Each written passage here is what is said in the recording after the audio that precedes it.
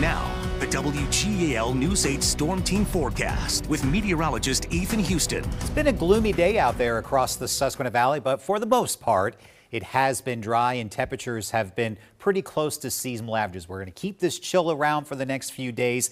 We even have the chance for some passing rain or snow showers late tomorrow evening into tomorrow night. Starting to see the clouds break up on our Lancaster sky cam at the twilight, dwindling as we look off to the east right now. 45 degrees. Feels like it's 41 thanks to that late breeze out of the northwest. Live Local 8 radar picking up on a little bit of some moisture in parts of Adams and York County, but what you're seeing here on the radar is likely not reaching the ground, just perhaps a few sprinkles out there in a few locations. Skies are starting to clear over southern Ohio. That will happen here across the Susquehanna Valley later tonight. So mostly cloudy, some spotty sprinkles, seasonally cooler with temperatures near 40 by the time we get to the 11 o'clock newscast. Lows tonight will be in the low to mid 30s with partly cloudy skies. Then for your Tuesday, we're going to start the day off dry. Clouds will thicken up and be prepared by tomorrow evening after sunset for a few passing rain or snow showers. But with temperatures in the 40s, even if you do see some flakes coming down, it's likely not going to stick or cause some impacts. But definitely bundle up. It is going to be chilly out there for the Steelton tree lighting ceremony tomorrow evening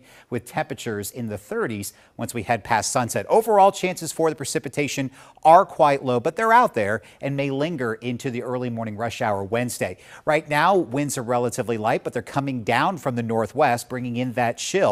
It's 45 currently in Lancaster, 44 in Landisburg, 45 also if you're watching us in York, where the air is coming from. Temperatures are in the 30s up along the Great Lakes. So not a drastic drop in temperatures, but certainly keeping that seasonal chill around. So here's the first storm.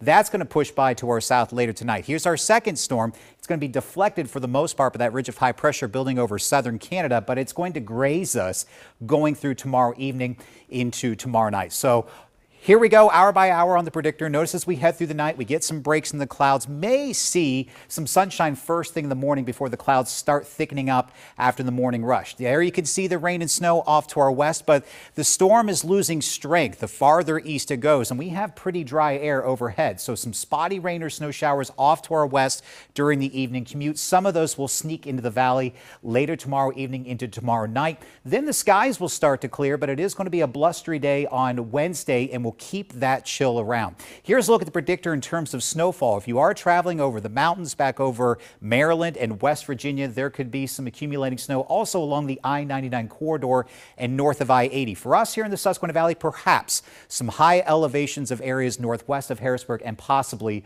over South Mountain could get a light coating. Elsewhere, it's just going to make the ground wet if we see those flakes flying.